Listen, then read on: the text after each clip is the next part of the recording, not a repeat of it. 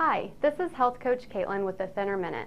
Are you constantly looking at your calendar week to week, wondering when you'll have time to squeeze in that exercise routine? Well, if you're like most, that seems to be the first thing eliminated from the calendar. Work, family, running errands, and after-school activities just seem to take up all of our time. Routine exercise is very important in maintaining a healthy weight and reaching your individual goal. Here are a few ways to incorporate exercise into your busy routine. Instead of waiting till the end of your day, start your morning off with exercise. Many studies have shown that people have more energy throughout the day and will stick with it longer.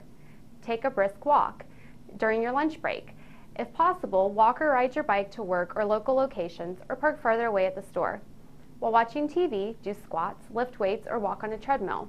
Go to the park or play outside with your kids or pets to keep yourself moving, and exercise with a partner. Chances are you will stick with your routine when someone else can help hold you accountable. No more excuses. There's always time for your health.